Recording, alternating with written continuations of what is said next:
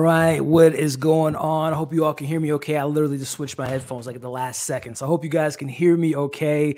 We are back talking Marvel. We had about a 3-month window of no Marvel content. You know, we got to Spider-Man No Way Homes of the world. We got our Hawkeyes of the world. And now we're back in the MCU with a brand new hero by the name of Moon Knight. And I'm here with my amazing co-host to break down this first episode.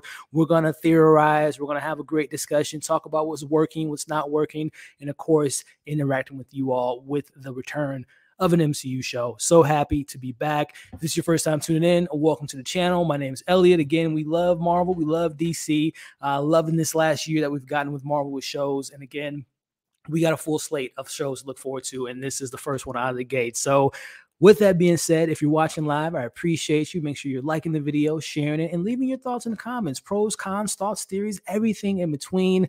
Enough of me rambling. It's time to bring in the two most amazing people that I had such a fun time breaking down these Marvel shows with last year, talking movies with Marvel and all the fun stuff we've done here. I'm so happy to have them back. Starting off with this young lady here who is representing up north. So excited to have her back talking. Oscar Isaac, I know she's a big fan. I know she's a fan of Marvel too. I'm so excited to hear her thoughts on this first episode. Amanda, what's going on? Hey, it's so good to be back. It feels so good to have an MCU show and to talk about it with you and Chris. So I'm stoked. I'm so excited, man. It's been, like I said, it's been 3 months. And throughout that time, you know, we've gotten some DC projects, the Batman, Peacemaker to kind of hold us over, but we're back in the MCU and we have a brand new character, Moon Knight, to explore. And I'm really excited to explore this character with you all, Amanda. Yeah, I'm obsessed. I knew nothing going in, and now I'm obsessed. So we are here, Amanda, and I'm so excited to have you on. But again, if this is the first time people are tuning in to the channel and seeing you for the first time, why don't you let them know who you are and where you're at and what you do on the internet? Yeah, of course. Well, I'm an entertainment journalist and film critic. You guys can always follow me over at AMXND Reviews on Twitter, Instagram, and Letterboxd. I have my Moon Knight review on YouTube over at Candid Cinema and my website, candidcinema.com. I do reviews, recent movie news. I'm always rambling about something on Twitter. This week was a bit crazy, so that was always fun. And I have Morbius coming up soon. So yeah, you can find me there and here and everywhere. Amanda, you said there was some crazy stuff going on. Did I miss something? Did something happen recently? Or like just something.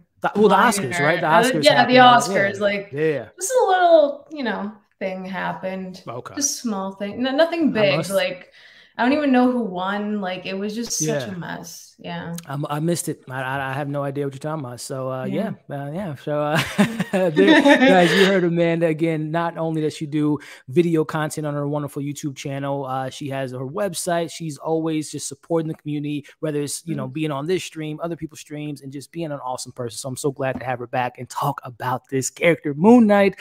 But we are a package. We have started this crew. We do this tradition, the ACE crew, as we call it. And it wouldn't be the same without this gentleman here. And I'm so excited to have him on. Not only does he cover movies and shows, but the man has jokes for days. The man is just an awesome person overall. And I love his take on the MCU. And I'm so excited to hear him and talk about this show. I'm talking about the one and only Chris from Tait. What's going on, man? Gang. What's up? And we are back. It's almost like the Nets, right? We now got Kyrie, we got, you know, KD, and we're just waiting for Ben Simmons, you know. But once everything comes together, you know, keep waiting. As a disgruntled Knicks fan, I'm happy to say that we have a better record than a LeBron James led team. So like, it's crazy. This is crazy. I know it's not no MCU news, but that's just crazy.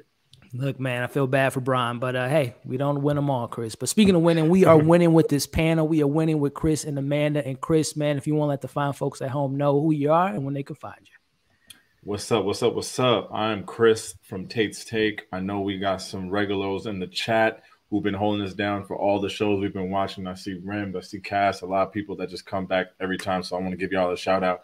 But if you are new and if you don't know who we are, I recommend giving a subscribe. Definitely to Amanda. I know you know Movie Files. You know E. I'm at Tait's Take. I cover movies. I cover TV shows. Just try to give you a little background on the content. So you always get a little nugget. You always get something to take away. And then I just give you my take on it, let you know whether I think it's worth checking out. I think I need a couple more to get to my little mini milestone of 5,000. So maybe if I get some from the chat, I think I need like 8 or 7 or something like that. So if anybody wants to subscribe and watch some movie stuff and some TV stuff, now is the best time to do it. Maybe the 5,000 person gets like a t-shirt. I wonder if I could find out on YouTube. Anyway, yeah, shout out to you guys. I'm excited to talk about Moon Knight. Hey, he put out the call to action. And listen, guys, do yourself a favor if you're not already. Follow not only Amanda, but like Chris said, get him over that 5,000. Of course, Amanda killing it right now. I saw your Bridgerton review. I haven't watched Bridgerton, but I just saw the passion and the energy you had. The same with Chris. I know you covered it too. So hey, guys, subscribe to them, follow them. Show some love. A lot of Bridgerton hate though. A lot of. I saw that. Like I said, at first I thought it was love, but then it's a lot of hate. Because like I think it's clear to say that season 1 is better, but it doesn't mean that season 2 is whack. But it seems like people are thinking that it's kind of whack. Exactly. Well, I mean, just to kind of hear your thoughts quick, man. And just what have we been watching before we get into Moon Knight? You know, besides Bridgerton, what other projects have you guys seen and got you excited for and all that fun stuff? Oh man, honestly, I took a break after the Oscars because I watched like Drive My Car, The Worst Person in the World. I rewatched some. I was trying to do that, and then like I took a break. I actually rewatched Bridgerton season 2 because I'm like, I need just something loving and calm that I already watched. But there's really like honestly nothing else. I'm literally waiting for Morbius. Moon Knight is just absolutely fantastic, and I love it. So I've been chilling. Nice little break from Oscar season. It is. Sometimes you need those breaks, especially when we cover so much content as we do. So yeah, I definitely hear you. Chris, man, what about you, man? Any new shows you've been checking out? I know you always keeping me up to date with the Netflix stuff, man. Yeah, no, there's no breaks. I don't know when people take breaks because like you're just always something to watch. But honestly, of course, I'm on Atlanta. I've been waiting on that show. I can't believe it's been 4 years. It's crazy, but man. They impressed me with the first 2, so I'm really excited to keep that series going. I fell off Winning Times early, but I know that's fire. I got to get back on that. Besides that, I'm about to start Woke season 2. That's the Hulu joint. So I really like that first season. So I'm gonna see if that second one brings the heat. And then my little hot take, which no one's gonna watch this or no one has watched this on Netflix. This is a show called Tyler Henry. He's he's the Hollywood medium, and he really does like talk to like the dead or the Hollywood people. So he has a new Netflix show. It came out like 2-3 weeks ago. But he's not talking to celebrities anymore. He's talking to the people who are on his wait list because he got so big, his wait list went from like 10 to like 300,000.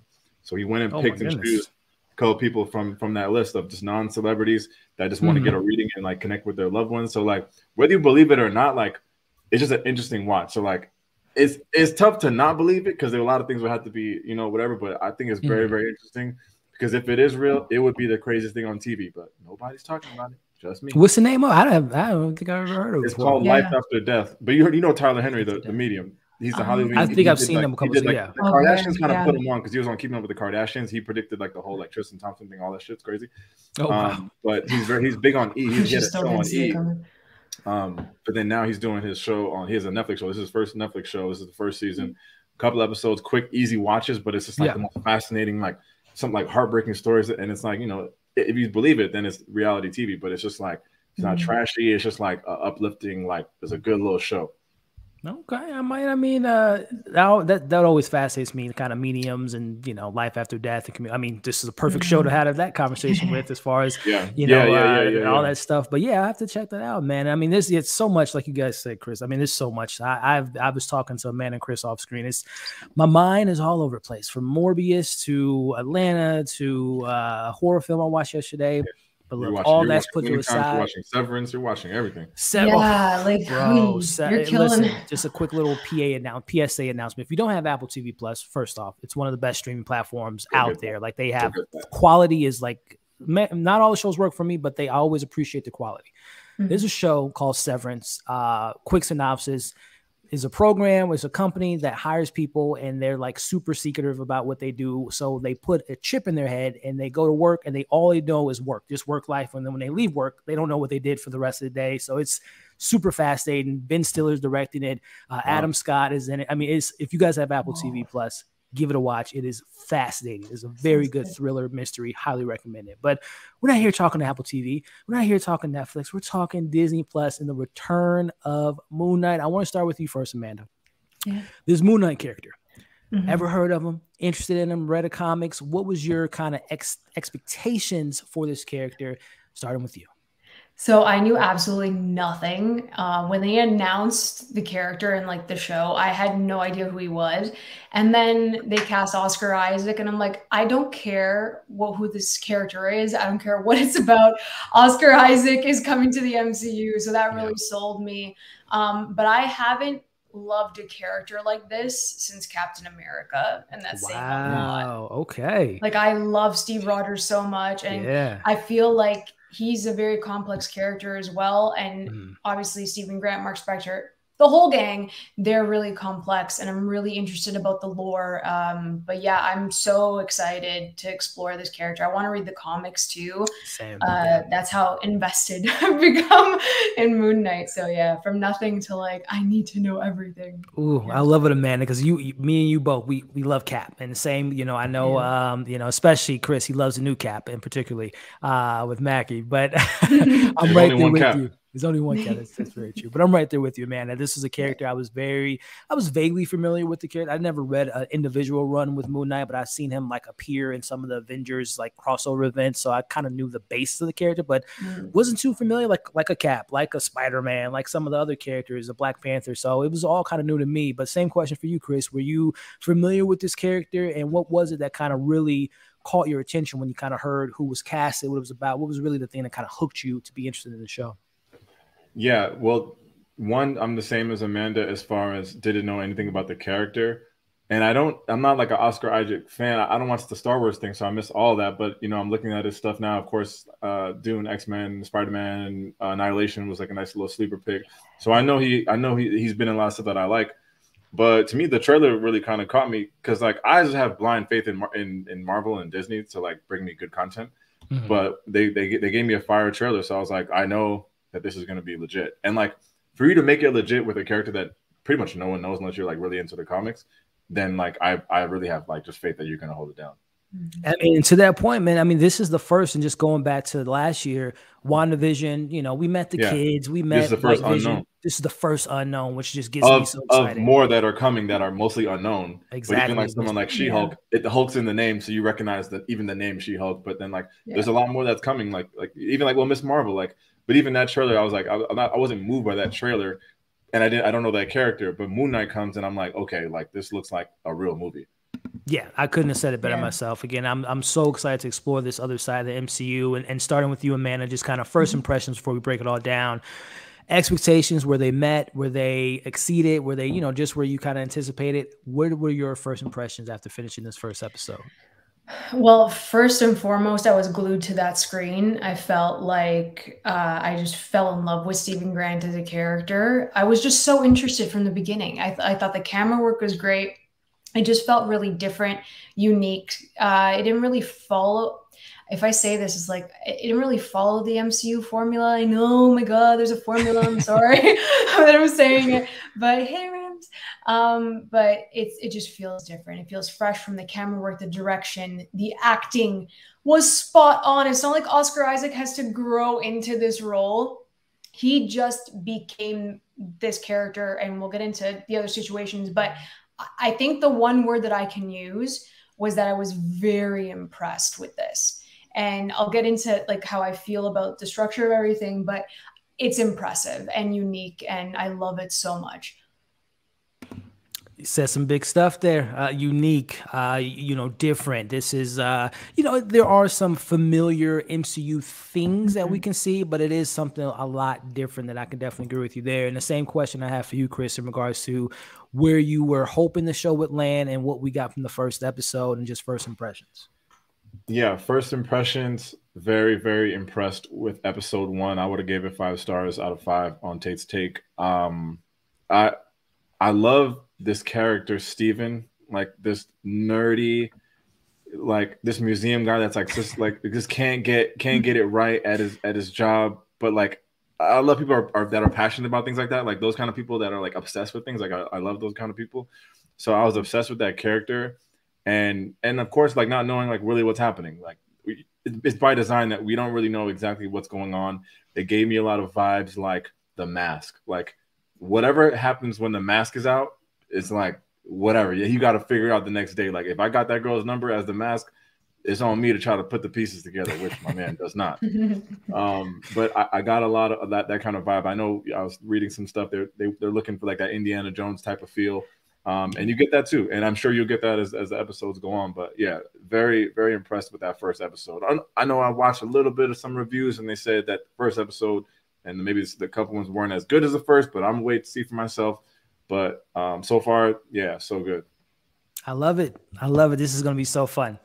Amanda loved it. Chris loved it. I thought it was all right. Yeah. I thought it was all right. I thought it was all right. I think for me, and we'll get into it when we break it down, there was some moments that I just wished, again, and this is, I need to just stop listening to the creators and Kevin Feige.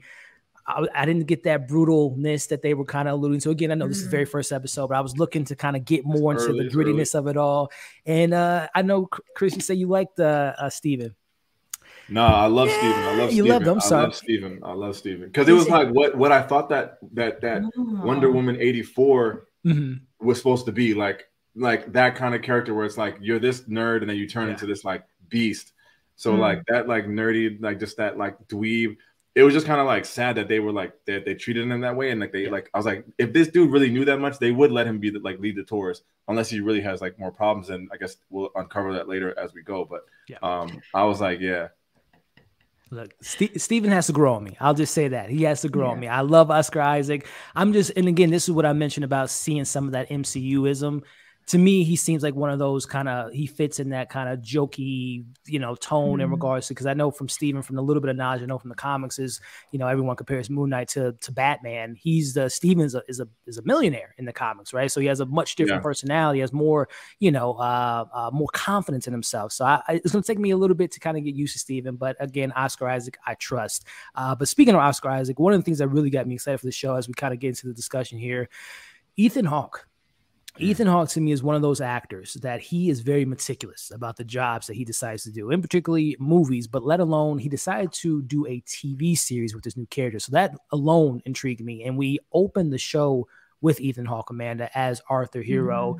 This routine of a sorts, very interesting. But also you can just get to see. You guys don't do that in the morning when you get up? Yeah, no, I keep the glass out of the shoes. That's definitely for sure. But this character here, Amanda, what were you and again, I love when we meet a villain, because that to me speaks so much volume in regards to, he's not going to just be a throwaway character. We meet him first. Your thoughts as we meet Arthur Hero, as played by Ethan Hawke. I love that we opened with him because it just sets the tone of what we're getting ourselves into. It's intriguing, especially with obviously the tattoo that we see. It's like, what is that? Like, what's that going to lead to in the episode? You see his cane, everything. Like, they're very particular things that even throughout the episode you'll catch on to, and Steven catches on to. So I thought that was really interesting. I absolutely love Ethan Hawke, as you said. He picks such unique roles, but the fact that he just took this script without even reading it and said, yes, I'll do it for the MCU says a lot about the direction that he wants to go in. I honestly think whenever an actor like that takes on a role like this in a comic book film, they just want to have fun. Right. They want to be able to explore these villains in these characters. And I was blown away by Ethan Hawke in this episode. But that, to start off with the song choice for him and then seeing everything happen with him, and definitely intrigued. And I can't wait to see more of him. Chris, man, same for you in regards to number one. Are you a Ethan Hawke fan? And then seeing Arthur Hero, meeting him, and you mentioned the whole glass routine in the shoes, which I'm still baffled by. Your thoughts on this intro to this new villain of the MCU? Yeah. I will say that I like the intro because if you just turn this intro on, you wouldn't think you were watching Disney.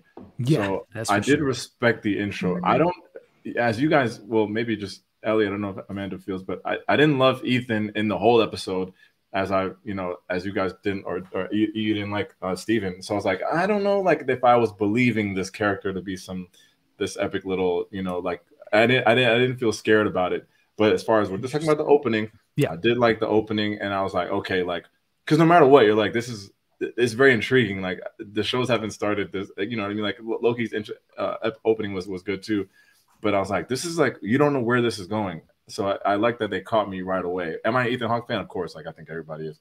Yeah. But I just gotta see more of this guy because I'm just like, did they just cast this big name and throw him in this role just because he's the big name, or am I gonna believe him as we go on?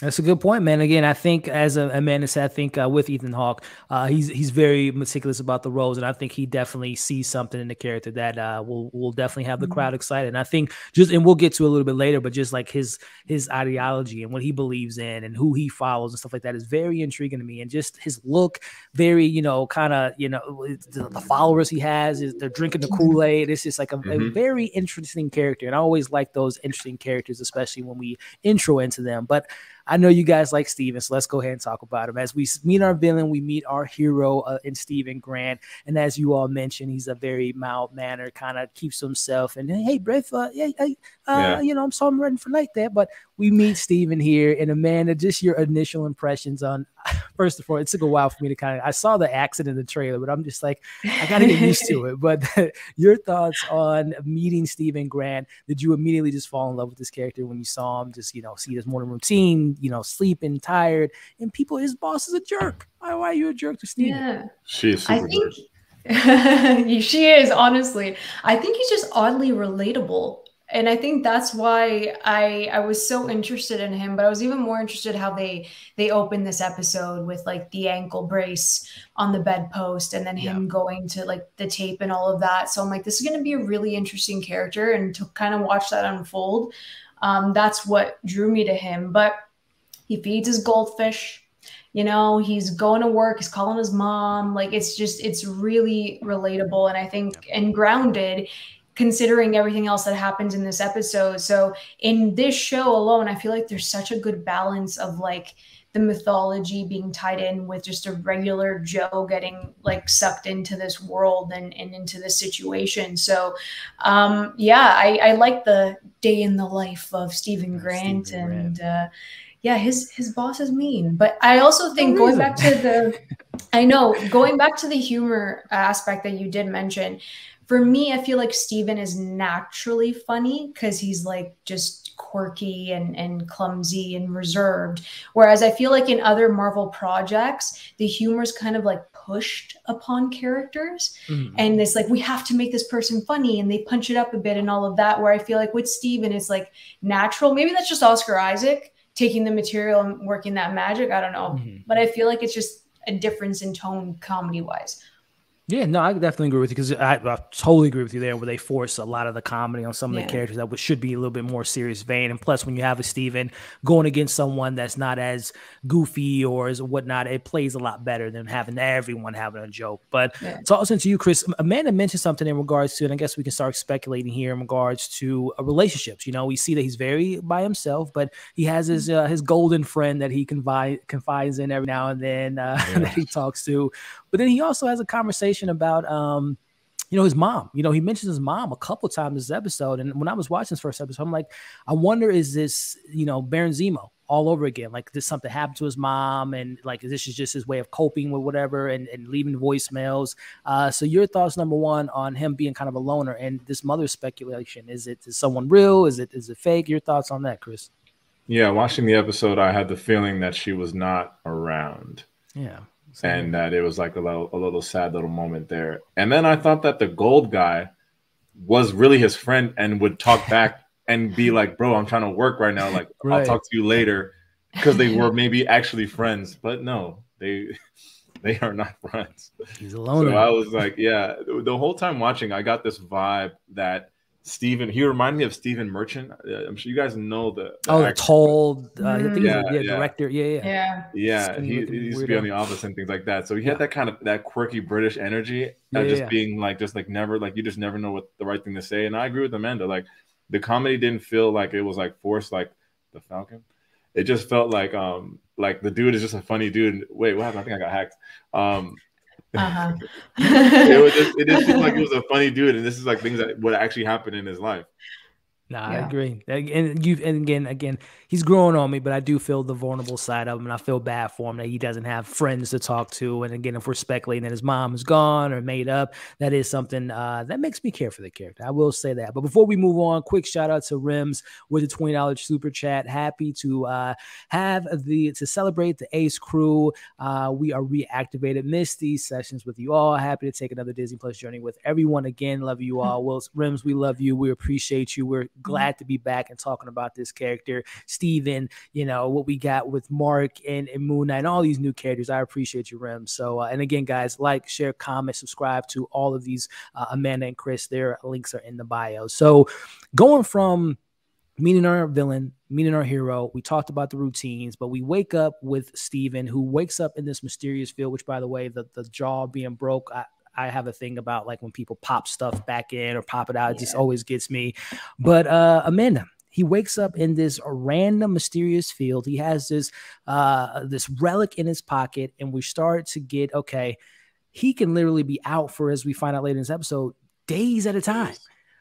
So your thoughts on, again, just seeing him, and we'll talk about the action here in a second, but just the idea of this person who can just black out, and be in a completely, what it seems like another state, country, but we're not a country, but this seems like a completely far away from his homeland as possible. Your thoughts on just this, how quick he can just go into blackout mode? Shook. I think that's the best word to describe it, because what I love the most about this show, and they did it so well within the first like 10 minutes of this thing, is that the same way Steven's trying to figure out what the hell's happening, the audience is trying to figure out what the hell's happening. And that's why every step of the way, everything that he's going through, we're also going through it with him. And I think that's why it's so engaging and entertaining. Yeah, it's just really interesting. I love that part. I love that he's like, he starts to hear things too when he goes to that plane. Yeah, I was just more like, what is going on? Things are going to start happening. I was just so excited, but your eyes do not leave that screen. And I think that's what's so awesome about this show. Yeah, I agree with you. And Chris, tossing to your thoughts on this scene, and also just we get a little bit of taste of a character we'll talk about here in a little bit with Khonshu. But your thoughts on, again, this idea of you can literally be sleeping in your bed, peaceful, living your life, and wake up and you're getting bullets shot at you and ran and chased after. They just puts you in the mindset of this character. Yeah, I was confused because, of course, the natural thing is like, oh, is this the guy dreaming or whatever? Or this guy has visions.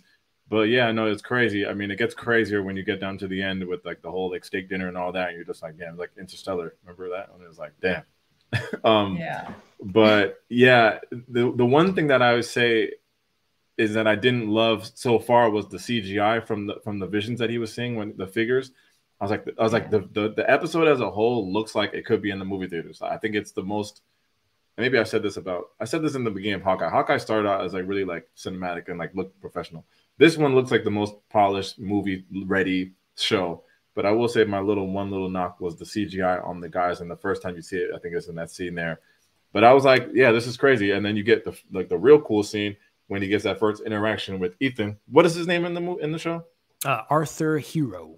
Yeah. So he gets that's that scene with Arthur, and then you're like, all right. I'm getting there. Well, hey, just toss it right back to you, Chris. Just touching on that scene again. You just mentioned that we get a little bit of Arthur, and we hear a little bit of who he believes in. Right? He believes in this God, who judges sinners, and the eats hearts, and we see that they worship him, and the scales and all that. Supernatural. This is what I've been wanting from the MCU for a long time. We were definitely dealing. This isn't no grounded reality stuff. We got some supernatural stuff going on with Ethan Hawke's character. Your thoughts on this moment here and this worshiping this Ahmed God? First of all, I'm like, lady, if he says you're good, what's going to happen? Because if he says you're not, you're dead. So like, unless they say like, if you're good, you become like a god, a goddess, and you'd be rich. But like, nah, I'll just figure it out on my own, bro. Like, that's crazy. It reminded me of the Netflix show Hellbound. I think that was from Korea as well. And it's basically just like, you're being judged for the crimes that maybe you haven't done yet. So I was like, man, this is wild. So like, I love that angle of like, just like this judgment. So I thought that was really cool. And then the whole scene of the playing keep away, like that's like crazy acting chops to make that really look that believable, that this guy doesn't have control of his hands, which again is like the mask. I keep going back to it. Like it's like physical acting is like a real, like that's an art. Yeah. So like for me to believe that, I was like, this is elite. No, I agree, man. And it's something you mentioned. And Amanda, did you get the same vibes? And Chris, I don't know if you all immediately when they kind of brought up the whole judging and sins and all that, I was like, that's very Winter Soldier-ish in regards to the Hydra program and predetermined that people are going to make mistakes. And so I wonder if this is, again, knowing that we are talking about Egyptian gods, which dates back way before Hydra. I wonder if Hydra piggyback off of that mythology and that ideology in regards to prejudging people and you know, seeing if they're worthy of living or not. But very interesting stuff there. But again, tossing it to you, Amanda, the scales on the arm, he judges these people. He has his own belief system. And Mark is, or I should say at this point, Steven is being introduced to this character here. I love that scene. It turns everything on its head. I absolutely, again, Ethan Hawke in that scene, he's very reserved and calm and collected while he's delivering this news to them. And I think that just makes his character so intriguing. But again, what Chris said, the physicality, the physical acting from Oscar Isaac, that is extremely hard to do. Yeah. Because you're acting as Steven, but you have the mindset of Mark. And I thought that was just wild to me. And that was the moment I knew, I'm like, he is going to blow every single actor out of the water in the MCU. And I'm being dead serious. Like, this is God tier acting and what he's giving us. And I'm just so happy that he's here with us. I know, I love him to death. And you know what? It's the fact that he's been flying under the radar majority of his career, and now that he's leading his own show, like, I literally need to put respect on his name, and just like, he needs the recognition because it's just so good. But yeah, I love that scene. I think that was the turning point, as I said, and it just gets better from here. You touched on something that definitely I agree with, Amanda, regarding just touching on Oscar Isaac and his performance in this episode and in this moment. It reminds me of Jonathan Majors, you know, when he found out he was going to be Kang and knowing he's going to play these variant different versions of Kang. If I was an actor, which I'm not, that sounds like such a cool thing to be able to tackle, is I can do something new every single time. He gets to be Steven. He gets to be, you know, Mark Spector. We're going to see a little bit of Moon Knight and other characters and stuff like that. To me, that just sounds so exciting as an actor. Like you said, Amanda, sometimes, you know, we have the pretentious actors. I don't want to do a Marvel, DC, all that stuff. But when you take away the capes and all that stuff, the idea of you getting to play someone that suffers with multiple split personalities, and you can be this person one day and be another person and living a completely different life another day. It's just so fascinating to me. So like you all said, Oscar is doing his thing in this scene, which, let's talk about it. This is where my criticism kind of lies in, the action. Now we see them, the goons take them, and they have the stirrup in his hand, and we see, we flash, we get the moment where he blanks out and he wakes up and there's blood and all that. And I know Marvel fans, they see an ounce of blood and they're like, oh, this is what I've been waiting for. A little bit of blood. I get it. I know you mentioned it, Chris, episode 1. I totally agree with you there. I'm the type of person, I want to see that action, bro. I want to see him, how he took out those people with ease, or if it was a little bit of pushback, but I just wanted to get more of that. And we'll get into the car sequence here in a bit, but tossing to you first, Chris, your thoughts on, again, him blanking out, taking out these men with ease. And there was a little, like I said, there's some blood on there, but was it just me, or did you want to see some of that action as well, man? No, I did. You know, of course, I think what your point is saying, that, like, you know, you're used to the action and you're like, okay, you're literally just skipping every important part that I want to see.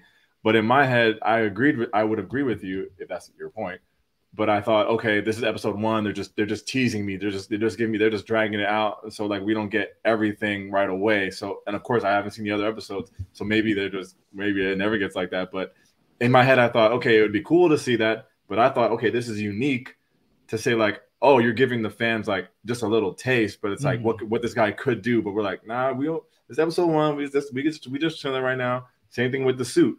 You got my whole attention for the whole episode. I don't see the suit to the end, and I'm still happy. So it's like, all right, you want to see the suit? All right, give him a little suit.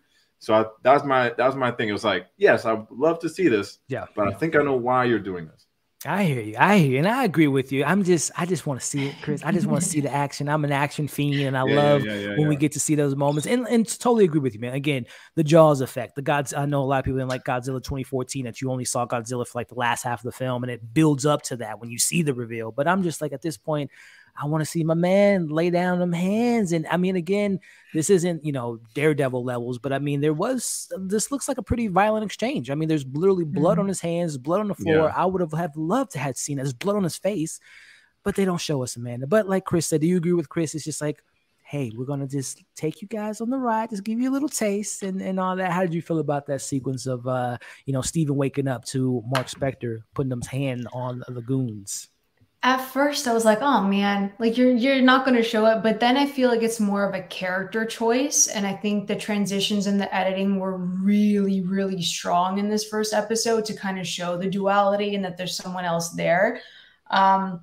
So I think for me, it's like I didn't mind it because I feel like it is more of a character choice than like an action choice, just to show that there is someone else going in and out of his mind and his body, and like I think it is more of a tease. But if we get action scenes with just Mark or with just with Steven, that's fine. The bloodier, the better at this point. We'll just go all out. But yeah, I didn't mind it at all. It's a little tease, but I do think that it was beneficial for the character and understanding, I guess, the psychology of going in and out in that way. I hear you guys. I just want some action. I just 3 months being away from Marvel. I feel you. I want to see it. But we get this car sequence, which again, going back to Chris talking about earlier, as far as cinematic feel to it, this isn't your average TV show, right? This is Marvel, so they give us some really cool sequences. We see him cutting in and out again from Steven and Mark coming in, taking him out. He has the gun. He doesn't know where it comes from and all that different stuff. Again, playing into the whole idea of the someone else is in control. Someone else's hand is on the wheel. Again, Chris, your thoughts on this sequence here, being in the car. Was it something that you were entertained by, my friend? Yeah, I'm trying to think if it like ranks as other car chases, especially car chases in the MCU. I don't know that I was like so blown away. Like yeah, it's another car chase. So I'm like, is this what the car chase of all car chases? No, I don't think so. This isn't Winter Soldier, Bucky, car chase sequence by any means. Exactly. Especially to then cut out the main points. But I think that's the part. It's like, okay, this guy must be so talented that he can do all this, keep the car off the damn cliff, and drive it backwards. Like that's what they're trying to show. I wasn't so blown away by the moment, but I was like, okay, I get what they're showing, that this dude is like actually like a real dude, like a real deal. See, he must be elite, right? Like you said, Chris, to be able to do that and still like cutting in and out of someone that does speak highly to Mark Spector. Which and the freaking cupcakes, I was like, man, what the hell? It's like cupcakes. Wasting all those some good cupcakes, man. Listen, man, don't even get. That's one of my pet peeves in movies and shows is a waste of food. Especially when you do like breakfast scenes and it's like, all right, Mom, thanks for laying out this whole entree. But anyway, Amanda, your thoughts on this sequence again? Like Chris said, seeing Steven in the battle and the duality with Mark Spector and cutting in and out. Your thoughts on the car chase? I mean, the second Wham came on with that song choice, I was like, yes, Wham, Deadpool would be happy. But it was funny. I mean, the cupcake truck, like that was like MCU-y, I don't know, like the humor was like that. But again, Steven and Mark flowing in and out, that transition, them speaking to each other, I think, and hearing those voices, that's what the action scene was for, more so than the action scene to be like developed and strong. It was basic, just to show that. I like the windshield wipers going back and forth on the guy at the gun. I thought that was cute, but you just love Steven even more. He's like, what the hell's happening? I don't know how to drive. These guys are coming after me. And it's just, it just makes you love the character. Yeah, that might have been my least favorite line of the whole thing. I don't have a license. That, like, because I do love the jokes, but don't need that. I don't need that. No, I agree. And going back to what Amanda said a little bit earlier, it does make you, again, being in Steven's shoes, even though he's going to have to grow on me, it does put you're the audience at that point. Because again, like Amanda said, he doesn't know what's going on. We don't know what's going on. So it just adds another element of just kind of surprise and going through this journey with the character, which, speaking of the journey, you feel bad for him. He got, an out of his league per se. I mean, it's Oscar Isaac, but it's Steven really. But, Steven Grant got this young lady to go on this steak dinner, and he put it all on the line. He was a vegan, but now he's eating meat because he wanted to go on his date. But unfortunately, he's 2 days late for the date. He sees that the goldfish fin has grown in, which starts to bring in the other element, and he hears Steven hears Mark Spector's name for the first time after he calls this mysterious woman on the phone by the name of Lila. And tossing it to you here, Chris, we get our first kind of tinge of a little bit of horror, a little bit of jump scares on the MCU when we officially meet Kanju. the Moon God. So your thoughts on this whole reveal of hearing Mark Spector's name, who is this mysterious woman, and then seeing live and fresh the Moon God. Yeah. So yeah, rewind. You know me. I love my little romance, and I was very upset that he didn't get to go on this date because I was like, damn, like he had like because that's his coworker. That's what we're supposed to expect, that they work together. Yeah. Yep. And I'm like, man, you messed this up. I hope maybe later. Y'all already know, but I was like, man, maybe we can get it back. But so after that, what happens after that? So yeah, so then he finds the phone, and I was like, damn, that's a razor. That's crazy. Like, where is he? Super low key. Yeah, exactly. Even though they did re-release the razor, so maybe I'm supposed to believe it's a new razor, and it's not in the U.S. So in the U.S. we wouldn't have that, but maybe over there they have it. So cool. Yeah, I don't know that I felt any of the jump scariness, and I'm really like a soft ass. So I would normally be scared. So I wasn't so scared at this moment. Plus, like I had to watch it in the morning, so it's less creepy. It's like that daylight. Yeah, I should be watching the show at night, but I didn't feel so scary. But I was just like, I was very interested. I'm like, damn, like, who the hell is Layla? Why is she calling him so much? Yeah. At first, I thought it was the girl from work, but I'm like, if he misses dinner, you're not calling 50 times. You might call 3 times. So I was like, damn. Like, then he calls it back, and then then he talk about the accent. And I'm like, okay, like this is really like he's really living 2 different lives.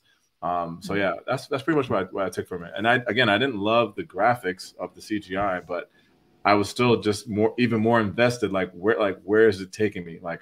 Yeah, and I was just excited to see like what happens next. This was like very much like you're not texting, you're just like you're in it, like you're focused. Right. Something you brought up, Chris, in regards to that razor phone. I'm just kind of curious, Amanda, if you have any thoughts on it. Did it matter to you all timeline? Like, did it matter that I don't know? I assume this is post Thanos. I assume this is, current timeline. But did that matter to you all at all? That we don't really know the placement of where is this after Eternals, after Spider-Man? Is it before Hawkeye? I think the MCU it's just been like it's been so loopy that it's like maybe Marvel just wants to keep it vague so that down the line they could move things around and they can say, oh no, that wasn't at that time. It must be intentional. Like I just stopped trying to keep track because I just don't I never really know when. Pre or post snap, I think. Or if I feel like it's a burner phone because they have burner phones, so a burner phone wouldn't be an iPhone necessarily, right? But I mean, like I said, there is a new razor, so it's not. I didn't know that. Never mind. I never tracked my statement. There's definitely a new razor. So I was thinking okay, in the US, we wouldn't use that. Everyone has an iPhone, or else just to yourself. Yeah. But in Europe they have they use the other phones the iPhone doesn't have the market share over there. So I was like, okay, I wasn't caught up on that. I still have no idea when this is happening. And I guess it doesn't bother you that we're clueless on the timeline as far as where this sits in between? Is this a world because I think they made it clear that there's no other real MCU characters coming in this. So that's going to be my next point. Yeah. Right. Yeah. So then I'm like, okay, maybe it don't matter when it is because it's not like he's going to run into the Black Panther. He's not going to run into, Blade or we just don't know where this sits, which then becomes a question in itself. It's like, okay, great show, but what's the point? How does it fit into the larger picture? Because that's all we want to know is this dude is cool. We like him. Where do we go with him to bring him into the fold? Perfect segue and tossing it to you, Amanda, again, as far as timing, timeline, where it takes place. Did it, and again, episode 1, did it bother you at all that because I'm a perfectionist. I always love, especially with Marvel, I always like okay, we know that Homecoming or Far From Home and Hawkeye were similar times, WandaVision and Loki, so did it bother you at all in regards to feeling displaced or not having any larger MCU connections in this first episode at all? You know what? I think I was just so invested with the character that I didn't even realize or even think about it because he's just so good. But I don't know. I do want to tie in by the end of this. I think that if there is no tie-in, that a lot of people are going to be upset because then the whole show, like Chris said, is well, what was the point of Moon Knight if he's not going to tie in with the rest of these characters? But I think it's actually impossible if we don't get a little Blade note or even Daredevil if they end up in New York or something like that. I think that that's where they're going to go with it. But yeah, by the end of this, if they don't have it, then I'd be upset. But right now I'm just enjoying the ride. I'm right there with it. And again, episode 1, I was not expecting any major cameos, and I hope to God that no actor comes out and say, "Hey, episode 5, or hey, you guys get ready." It's gonna, I hope they don't do that all over again. Because we've learned and correct me if I'm wrong, the only one we can agree with was a good cameo was Kang. Everyone else to me was just, who cares? Chris, you have no. I was about to say it could have been Quicksilver. Kingpin. That could have been. Okay. Definitely not Kingpin. I wouldn't say it could have been Kingpin, but we all know how that went. Yes. I was gonna say it could have been Quicksilver. That would have been the craziest one. Kang is of course crazy, but like if that was really Quicksilver from the X-Men, then it would have been like that's the biggest. That's bigger than Kang, because like Kang's new, so like we knew he's coming. Yeah, like we knew that. So, but we'll see. I hope they don't throw that hyperbole out there. But again, it'll be interesting to see again what this connects to and if it's tied to the greater MCU. But again, going back into it here, and also quick shout out to Yolanda with the 1999 super chat. Appreciate you. Great conversation as always between the Ace crew. Glad you all are back. Well, we are glad to be back, Yolanda, and we appreciate the love and the support there. But getting back into it here, starting with you, Chris, we see this again, this second conversation now, and Arthur, he's coming at him again. This kind of shows another side of him. He can be very calm, cool, collective. He tells him a little bit more about why he worships, and then you see the kind of difference between those two there in that conversation. And he offers to give him the scales, and he doesn't reveal. All he says is there's chaos in you, and he lets him go about his business, which we get this big moment with this creature here that we'll talk about. But again, going back to you, Chris, in regards to Arthur and his ideology and what he believes in, is there a little bit of that villain where you kind of agree with some of what he's saying, possibly?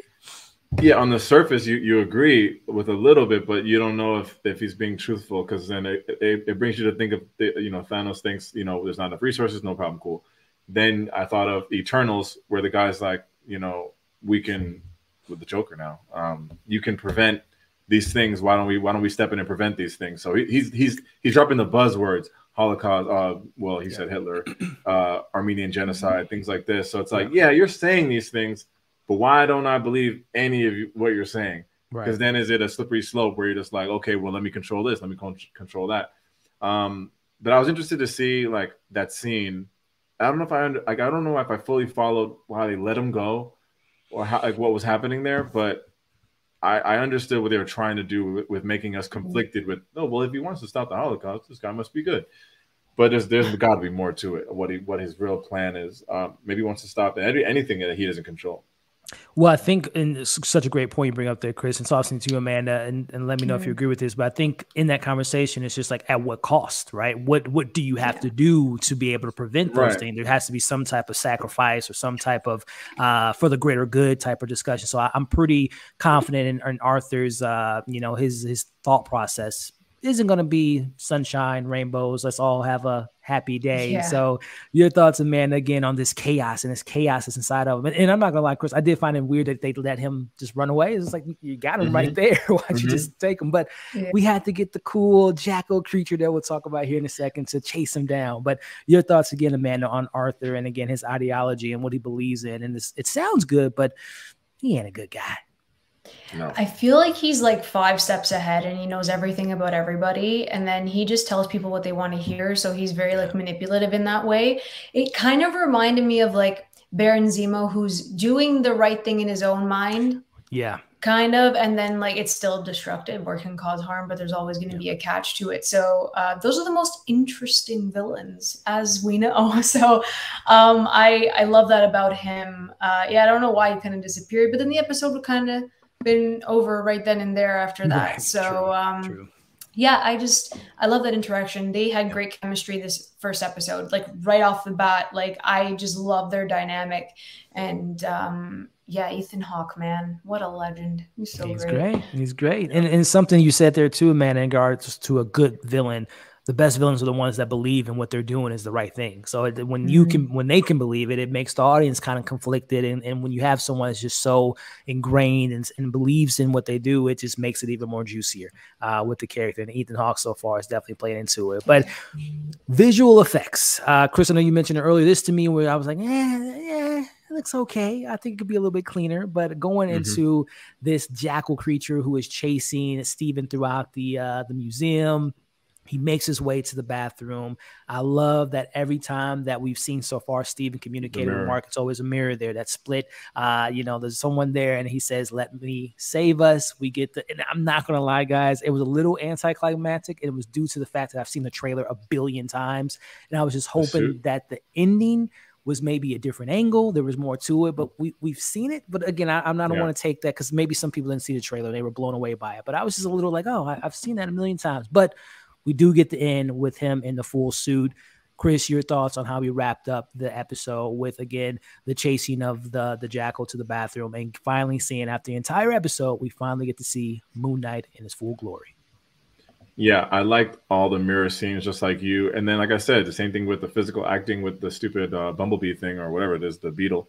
Like that's a testament to him as an actor. So I love the way he's acting as two different, maybe three. And we're believing that it's three different characters. The suit, yes, we did watch the trailer. I did see the trailer a lot.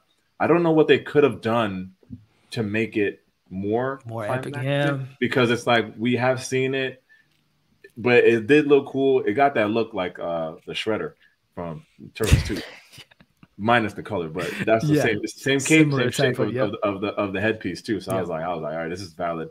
And then we have seen it a million times, but I don't know how to get around it because you can't not show it in the trailer because this is a new character. You got to give him something. So you're right, but I don't have a solution for that. I don't know, maybe show, because again, as the scene plays out, we see the transformation of him, the suit consuming him, and then we cut from it and we just hear the punch and all that stuff. And again, let me see it, camera. I know what you're doing. I just want to be in that room. But again, we see it, and then again, we get him in his full glory, and it's the last shot, which I don't know if people, let us know in the chat, guys. And of course, Amanda, your thoughts. Were you disappointed that that's the only time we saw Moon Knight? Again, we know we have 5 other episodes, but were you a little bit disappointed that the suit wasn't more heavily involved in this first episode? Or did you think it was a perfect amount? I thought it was perfect. I absolutely love that bathroom scene. I love that they're talking to each other. We get to see Mark Spector going back and forth in his mind and like that power struggle. I absolutely loved it. I thought it was genius.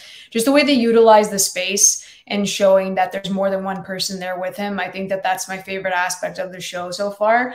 For me, this is such a lovely change of pace because we had to work for that final uniform, that final suit in every other MCU show. Very true, so to get this in the first episode like I was content. I was so happy with it. But again, I think like the camera work's really cool. I know you want to see the action. Just give it to me. I know, but like it's just really effective and unique. And thank God we got that suit because it still looks gorgeous no matter how many times you see it.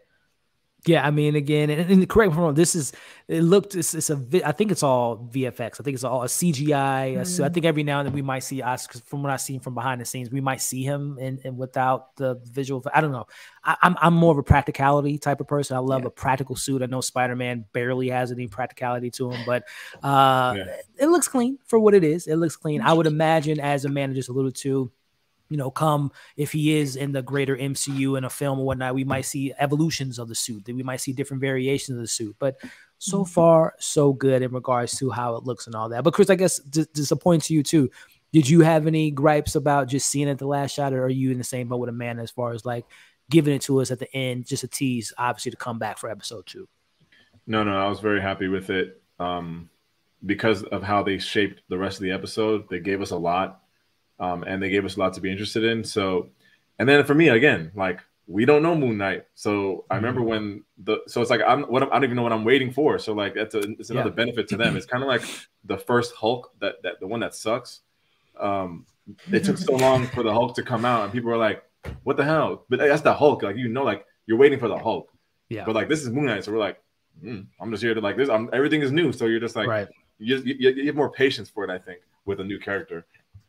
That's true. And again, it's always, good writing when you can, you don't have to lead with, again, I'm very action heavy. I know that the dialogues, the acting is going to be there because of the talent behind it. But again, I'm just, action people like myself, we want to see the action, but it's a slow burn. It makes hopefully, a payoff for when we do see those more maybe intense scenes to potentially to come. So yeah, overall, like I said, there was nothing that blew me away from this episode. It didn't like reinvent the wheel by any sorts, but there's a lot to explore. There's a lot to get excited for based on this first episode. Like I said, I think for me, I would put, a low-key episode 1 to me kind of hit a little bit more, maybe a little bit of the WandaVision intrigue, the mystery element. But I would say this is, maybe my 3rd or 4th favorite, like, premiere episode. Would you from really everything put else Wanda 1 over Moon Knight 1?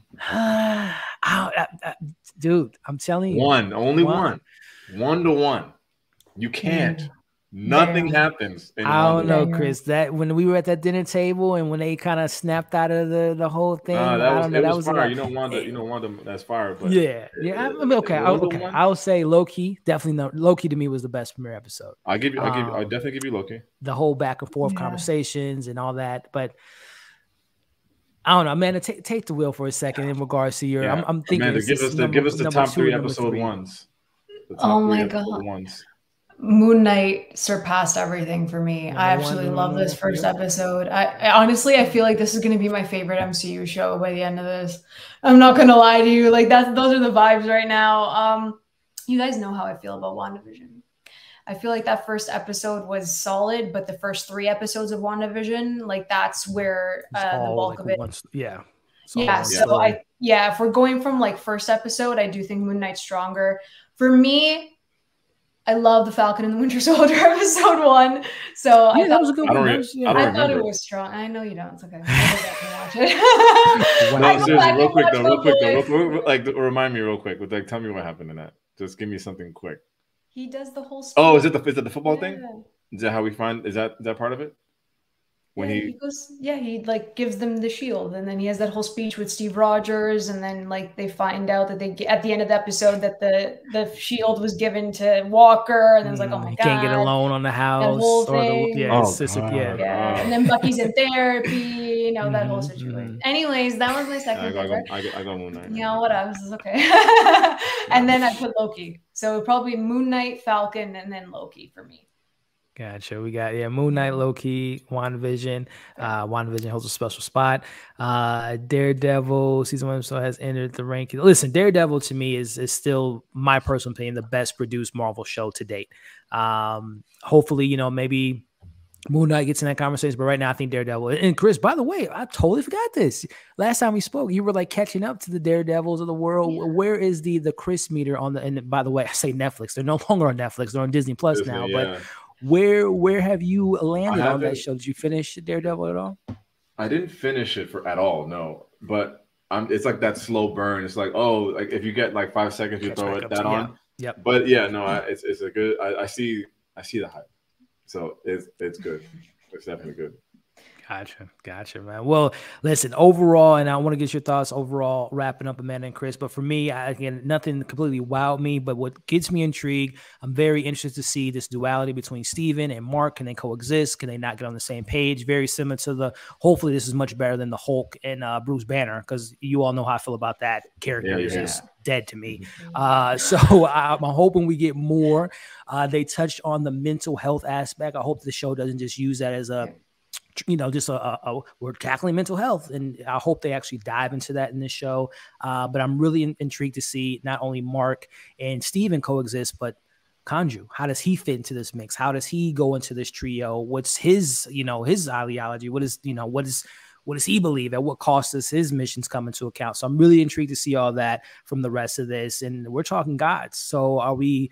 We got Celestials in the MCU. We've already had, with Thor and Odin. So Egyptian gods, like, where are we going with that? What's the power scaling on that? So that gets me really intrigued. So tossing it to you, Amanda, your hopes and overall thoughts and what you expect and hope to see in this series. More action just for you, Elliot. You. More action. Totally agree. I really don't want them to mistreat the mental health aspect, as you said.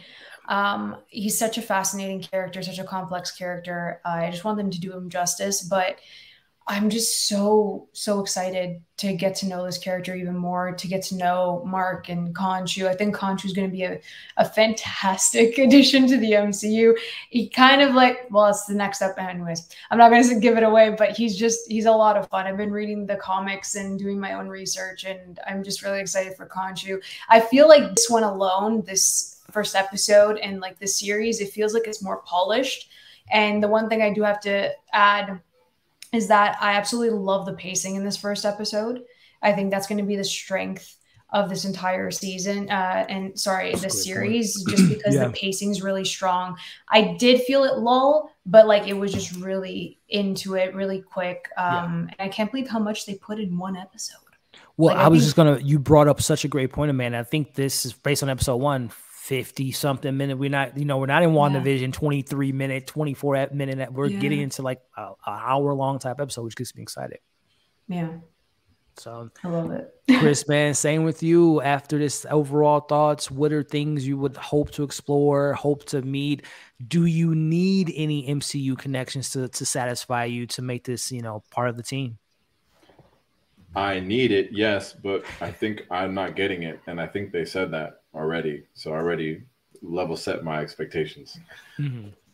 Do I need it for the show to be good? No, but I think it would make the show gooder. I think that everything together. No, for sure. Yeah, I'm impressed with this. I think I read or heard that the writer for the first episode is different from the next couple, and then comes back for the last one or two. So that is something to look for or look at as far as how the feel of the episodes go. But yeah, I'm definitely excited. I love to learn about new characters that I didn't know growing up or in the comics. Especially in a way that's cared for, and that it just feels like they're taking it seriously. Yeah, and I hope people watch it. It's good, and I like the little break. We had Hawkeye that was a few months, so it's like 3 months. First, we were getting like it felt like it was like every week because back to back. Yeah. But I like the break, so it's like all right, we're back now. Then it's going to get us in that same mood to Strange, and then you go on from there. Of course, we don't address Morbius, but Strange is just going to get us excited for that. So it's a perfect, nice little spot in the calendar for the show. No, I agree, man. I'm glad to be back. I'm excited to learn more about this character and tackle, what Moon Knight looks like in the MCU and learn all what comes with that. So, look, we're back. Excited to be back. I'm excited to dive deep into this character. Episode 2 is coming next week. Really excited to see what they give us there, and more excited to be back with Amanda and Chris breaking it down with you all. So, any closing thoughts, Amanda? What is the next awesome project you have lined up for the folks? What's the next review you got lined up for the folks? Where can they find you? Yeah, well, this is always a blast. The chat has been awesome tonight. I missed you all. So I'm happy that we're going to be together for the next 5 weeks. You guys can always follow me over at AMX ND Reviews on Twitter, Instagram, and Letterboxd. I, for one, am very excited for Morbius because I like good, bad movies. And the way these reviews have been coming out, it is not that great, but I'm excited. So it's just something different. I like the Sonyverse. I like what they're doing. So that's going to probably be my next review on my website, candidcinema.com, and my YouTube channel, Candid Cinema. My Moon Knight episode 1 review is up right now, and I can't wait to watch Morbius, guys. I'm excited. Nice. You said, bad, good movies. There's some truth in what you just said. Now I'll just leave it at that in regards to where it falls there. But Chris, again, Amanda, always love having you on. Can't wait to talk episode 2 with you next week. Again, guys, check her out. Links in the bio. Chris, main man, Take, what we got coming on the channel, man? Where can the people find you? Yeah, for sure. Tate's Take. Like, comment, subscribe if you guys are into the movie and TV content. But yeah, the next review, we got the end of season 1 of Bel-Air. That's a review that I'm dropping tomorrow morning. So first season is in the books for Bel-Air. They were signed on for 2 seasons, so for sure there's going to be some more of that. I mentioned in the beginning of the chat, I'm looking at Woke season 2. We start checking that out starting before the weekend, and then next week as well. Netflix, I always got my guilty pleasures. Netflix has a new dating reality show. Oh yeah, just for you guys. It's called The Ultimatum. When one person in the relationship is ready to get married, but the other one's not. Are they ready to get married or not? So I'll be doing that for next week too. That's it. I love it, man. I love it. So, guys, again, Amanda's links are in the bio. Chris's links in the bio. They will be back next week talking more about Moon Knight. And again, like we said up top, let's get Chris to that 5,000. Let's get Amanda to 600. Let's support the community and get them up to continue to grow their awesome community that they're doing a great job at building. So, look, as far as content here, I was telling Amanda and Chris, my mind is all over the place. I'm actually going to be leaving and go see Everything Everywhere at Once or something like that, if I'm not mistaken. Yeah. Seeing that at 7. So expect a review for that. Morbius later today, Atlanta tomorrow, Severance tomorrow. So, yeah, I'm going to have to clone. I'm going to have to find my inner other person to go to see and review these things. So yeah, it's a fun time, and I always love talking movies and show with you all. So I'm really excited to get that content out for you. So hey, that is it. This is on this wonderful Wednesday, Moon Knight MCU return. I'm so glad to be back with these awesome people. I'm so glad that you all are with us. Can't wait to see you guys next week. Hope you enjoyed this discussion. If you're watching the replay, like, share, comment, subscribe to Amanda and Chris, and we'll see you guys on the next video. Take care, everybody. Yep, let's get it.